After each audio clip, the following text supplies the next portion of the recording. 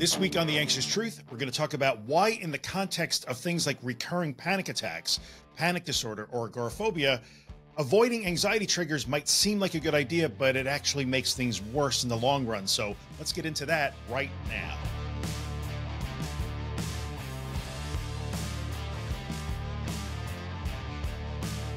Hello, everybody. Welcome back to The Anxious Truth. This is episode number 284 of the podcast. Today, we're going to talk about why avoiding anxiety triggers and panic triggers might seem like a good idea, but it's actually not, and it can make things worse in the long run. This is actually episode number 4 in our Foundations of Panic series, which is a little mini series here on the podcast and the YouTube channel that's targeted at newer members of the community. So if you're just starting to experience panic or panic attacks, you really don't know what's going on, you're trying to get a grip on that, you're trying to get some good evidence-based, well-vetted sort of expert advice and information about what's happening to you, then the Foundations of Panic series is definitely for you. And if you've been around for a while and you're a long-term viewer or listener of the podcast, thank you for giving me some space to help the newer members of the community. I really do appreciate that. I am Drew Linsalata. I'm creator and host of The Anxious Truth. It is January 31st of 2024. And as of today, I am a therapist in training in the state of New York in the United States, specializing or intending to specialize in the treatment of anxiety and anxiety disorders. I'm an author on this subject with multiple best-selling books on anxiety and anxiety recovery. I'm a podcaster, as you can see. I'm an educator, and I'm also a past sufferer of panic disorder, agoraphobia, probably diagnosable OCD at several times, and depression for many, many years in my life, on and off. So not only am I speaking from professional, academic, and sort of book knowledge here, but I'm also speaking from my own lived experience. So keep that in mind. I actually do know what this stuff feels like. So today we're going to talk about why avoidance would seem like a good idea, and it seems like a common sense thing to do because nobody wants to feel bad. But in the end, when we're talking about chronic and disordered anxiety, especially those things that are driven by panic and panic attacks, why it's actually counterintuitive. It doesn't make sense. It's not a good idea to avoid. So sort of let's get into that. When you are afraid of how you feel, which is really sort of the underlying principle underneath all chronic forms of anxiety and anxiety disorders that are panic driven, you become afraid of the panic itself. You become afraid of the anxiety itself. It's the anxiety itself. It's actually natural to want to prevent that from happening. You want to look for ways to keep your anxiety from being triggered, and you certainly don't want to trigger panic. Like, that is the foundation of avoidance in our context, right? You're trying to identify all of your anxiety and panic triggers, and you're trying to find ways to avoid them so that you don't feel those sensations and those thoughts and have those emotions and those mental responses and physical responses that scare you so damn much. I get that. Before we get into that, let's talk about why avoidance as a universal concept isn't necessarily always bad. Like, human beings learn to avoid things that truly are dangerous in many situations. Avoidance can actually keep us safe. In some certain circumstances, avoidance can be a strategy that helps us find, say, more effective, safer, or lower energy or more productive solutions to actual problems. So avoidance isn't always a bad thing, universally speaking.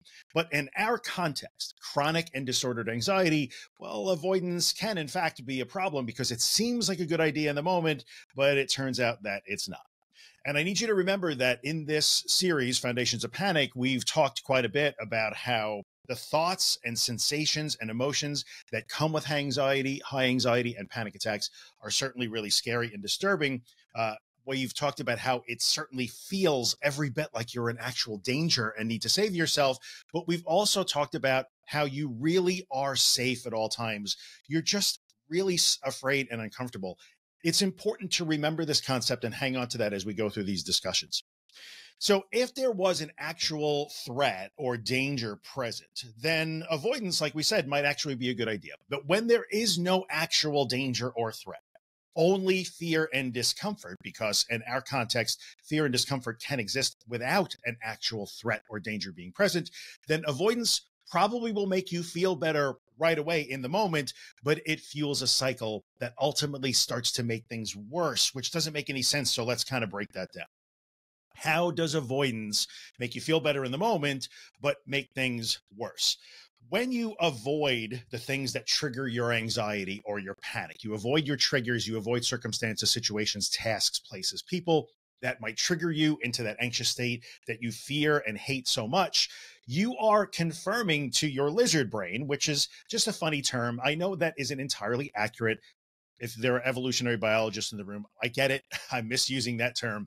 But if you trigger, you are literally confirming to your lizard brain, the lower part of your brain, your limbic system, the amygdala, and all those associated lower brain structures. You're confirming to that part of your brain that, yeah, something really is wrong. And we really do need to escape or get away from these feelings. Because remember, in our context, we're not escaping the supermarket, for instance, we're escaping how we feel in those situations.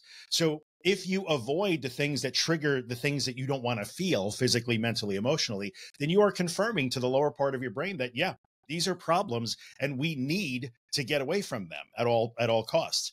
So if we operate from the assertion that the lizard brain, the lower part of your brain, thinks that it's just doing its job, keeping you safe, but is always wrong about how dangerous those feelings are, then when you obey the command to avoid things or get away from things or escape from things that might make you anxious or trigger panic, you are literally rewarding that part of your brain for being wrong. And you're asking it to continue to sound those alarms. And you're asking it to continually trigger feelings of extreme fear and discomfort, even when that extreme fear and discomfort is not an appropriate response to what is actually going on around you or even inside of you.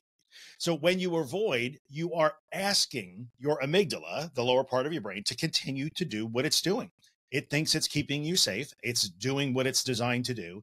And when you obey its commands to escape and avoid, then you are telling it, cool, good job. Let's keep going down this path.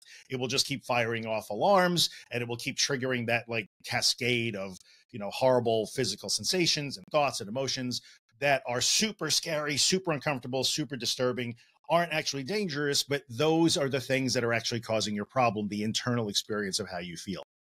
So in the next sort of Foundations of Panic episode, which I guess would probably be episode 285 of this podcast, we're going to talk about triggers and why everything becomes a trigger, and the idea that your nervous system has become, air quotes, dysregulated. Keep that in mind for the next episode.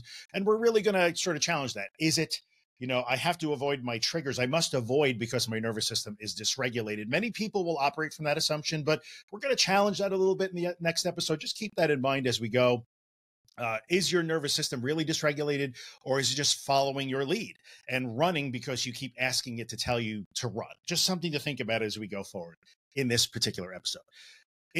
Avoidance also makes things worse because as you avoid and get rewarded in the moment with an instant but temporary sort of lowering or decrease of your fear, discomfort, and anxiety levels, you teach yourself that more and more places, people, tasks, situation, context must be avoided at all costs.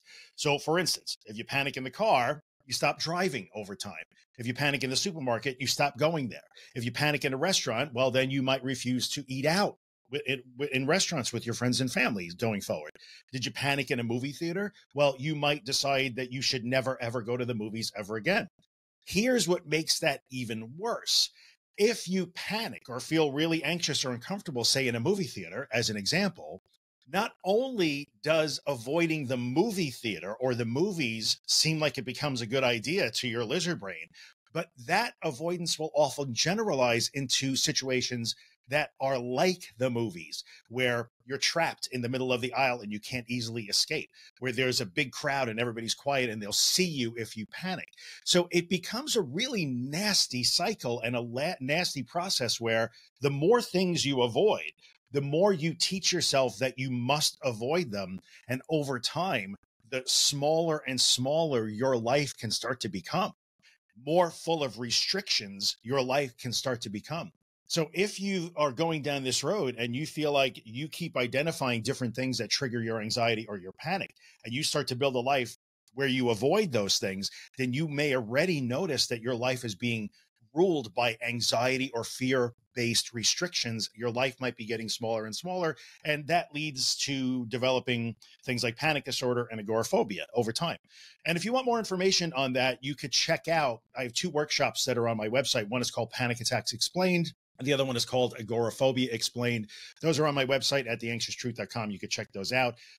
Or you can check out episode 152 of the Anxious Truth podcast, which is on your favorite podcast app, or if you're here on YouTube watching, it's on my YouTube channel. And while you're listening to the podcast or watching here on YouTube, maybe consider leaving a 5-star rating for the podcast or writing a quick review if you really dig it, because it helps more people find it and then more people get help. And of course, if you're watching here on YouTube, as I'm looking into this camera, I'm looking at you. Maybe hit the like button on this video if you're liking the video so far, or consider subscribing to the channel. Of course, leave a comment if you're interested. I always like to hear from you guys. So thank you for that. Now, at this point, this is where you start to get that, like, wait a minute, what is this guy talking about? I get that. You know, wait, what is he saying here? He's saying that I'm not supposed to avoid my triggers. That's crazy. How could this guy say this? I just need to address that, because I'll always come back to addressing these things, because everybody's personal process has to be respected in this situation. So this is where things get kind of dicey for people sometimes. If you find that what I am saying here, that avoiding your triggers is actually a bad thing in the long run, if you're finding that that somehow offends you or it just rubs you the wrong way, I totally understand. When I provide this kind of psychoeducational material that's focused on breaking the avoidance habit and turning toward fear, sometimes people get really upset. And I understand that, because you might be really uncomfortable. You might feel like you're suffering or struggling right now. You're coming for help, and you have this crazy guy from New York telling you that you're supposed to go toward that struggle. It doesn't seem to make a lot of sense. Sometimes people have told me that I've never actually experienced panic, or that I'm lying about my own mental health history, because there's no way that I would tell people to face panic if I ever actually felt it. I understand that response. I really do. Sometimes people will say that I just don't know what I'm talking about, or I'm trying to scam them somehow, or I'm feeding them ridiculous information. If you're having that response right now to this sort of information, I completely get that. It's okay. I'm not taking it personally. You can't offend me. And I think it's always important to say, if you're not at a point where this type of information or this approach resonates with you, you don't think it's right for you, or you think it's offensive to you, or it's invalidating to you in some way, I'm not meaning to invalidate you or make you feel that way, but it's also okay to maybe either switch off the podcast or turn off the video and walk away from the podcast or the channel, maybe forever, or maybe for a while. It's okay to do that. Everyone kind of gets there when they get there in their own way. Every mental health professional has to acknowledge, and I believe has to acknowledge and respect that process. So if this information doesn't seem right for you right now, it doesn't mean you're doing it wrong. It doesn't mean you're broken. It doesn't mean that, like, I'm a horrible person for saying it. It just means that you might not be interested in this or ready for this right now. Take however much time you need. I'm going to support you no matter what. I'm always going to cheer for you. And I just need to say that all the time, because I think it's really important. It doesn't get said enough. So if we operate from the assumption that avoidance is a bad thing in the long run, and we want to try and get rid of that, then what are we left with here? We're left with facing the fear. It's like the opposite of avoidance. That sort of means that you start to have to embrace the idea that you have to do the unthinkable. Like, wait a minute. When I have a panic attack, I feel like I'm going to die. I feel like I'm going to go insane. I feel like I'm in real danger. I feel like something horrible is going to happen. Feel like. There's no way I should go towards that.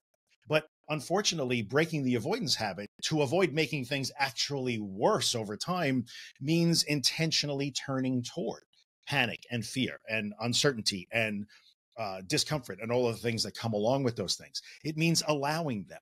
It sort of means choosing to willfully tolerate it. If you guys listen to Disordered, the podcast that I do with Josh Fletcher, you hear willful tolerance all the time. It means choosing to willfully tolerate those things, to practice, to learn how to do that. And it means surrendering to them. Now, that's a word that sometimes gets people really riled up, because when I say surrender to your anxiety, some people will hear, oh, you're telling me that I just have to surrender to the idea that I'll be anxious and afraid forever. Well, it doesn't mean that. It means that you're learning to give up the fight. And avoidance and escape rituals and behaviors are actually resistance to anxiety, and they are part of the fight. And as ridiculous and silly as this sounds, if you're watching this video or listening to this podcast episode because you're struggling with things like chronic or recurring panic attacks, or you've developed agoraphobia, or you have another anxiety disorder, it's actually the fight that's making things worse. And you can't conceptualize anxiety as an enemy that you must vanquish in a war. You have to start to look at the process of anxiety recovery, not as a war that you're fighting, but as a classroom that you're in, where you get to teach your brain lessons that get you out of the sort of the pit that you might be stuck in right now. So when we say turn toward the fear, it doesn't mean turn toward it to fight it and vanquish it with your flaming sword. It means turn toward the fear and sort of stop the fight so that you can learn that you never had to fight it to begin with. There's a lot there, right? I'm throwing a lot at you here. So yeah, if you are choosing to go that route and you're dismantling your avoidance behaviors, then you're choosing to fully experience things that really scare and disturb you and make you really uncomfortable. But remember always that we're always talking about things that feel really scary and dangerous, but are not. You're always actually safe here. So it's important to always keep in mind that that's the magic part of this. When we choose to break our avoidance habits and say, okay, I'm not going to avoid anymore, I'm going to go the opposite way and turn toward my fear, you're essentially choosing to have those full scary experiences because you can feed those experiences down to the lower parts of your brain, because experience is all it speaks. It doesn't understand words. It doesn't understand inspirational memes. It doesn't understand song lyrics. It doesn't understand poetry. It doesn't understand words at all or language. It only understands experience. What you're doing here is you're leveraging the principle of being afraid but still safe to feed your lower brain experiences that teach it that, like, oh, wait a minute here, we're wrong about this. We don't have to keep firing off these these alarms and alerting and triggering fear and discomfort and all the sensations and all those kind of things. So when you're doing that, you're teaching your brain through experience. There's a method to that madness, if you will, pardon the mental health pun, but you're doing it so that you can learn. That's why I say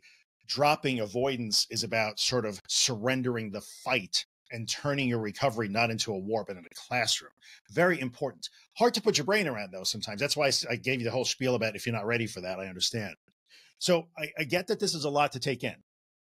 But I also understand that at this point, if you've hung in this long, you're saying, okay, cool. So now tell me what to do.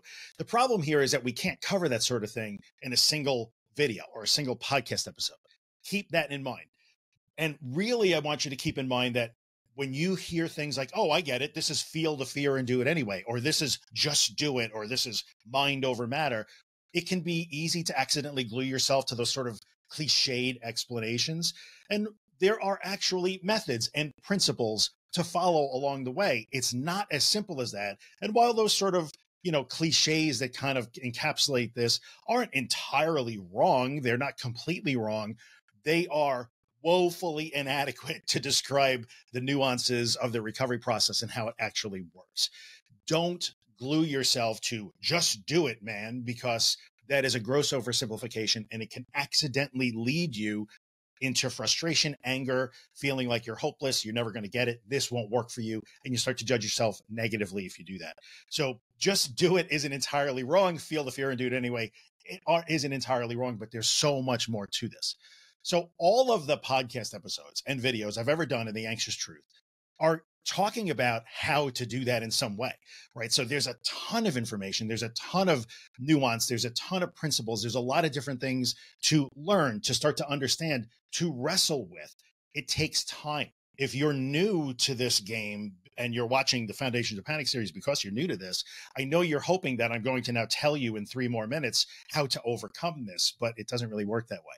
If we're going to break the avoidance cycle and start to go toward the things that we fear, so we teach our brains that we didn't have to fear them to begin with, and that it's okay to be uncomfortable and afraid and that we can handle that, there are particular ways that we go about doing that. They're not magic.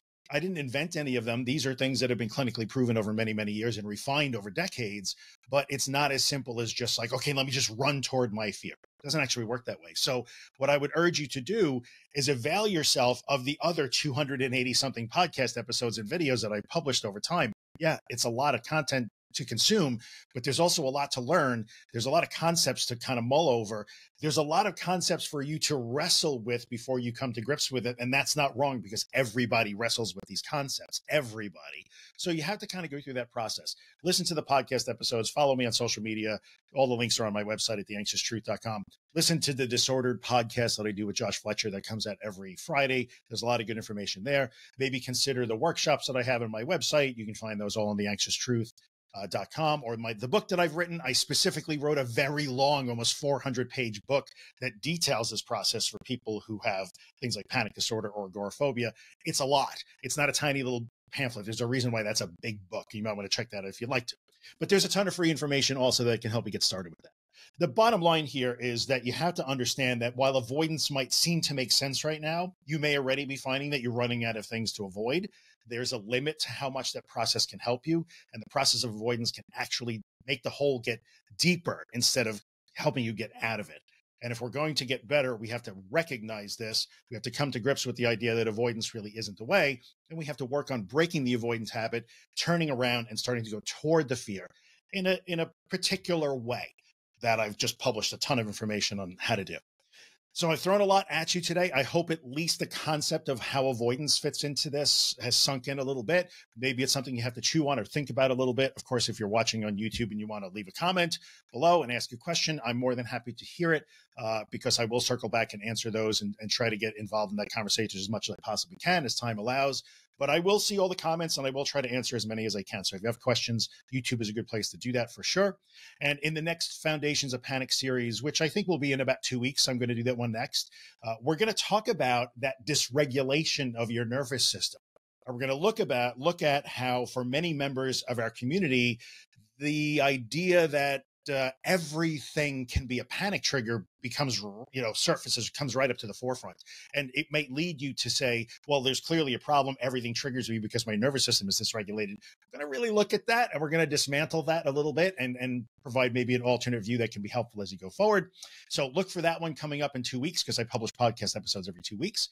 I hope this has been really helpful to you in some way. I hope you can apply it in some way. I hope it encourages you to consume more of the free content that I have out there, or maybe check out workshops or books or courses or whatever.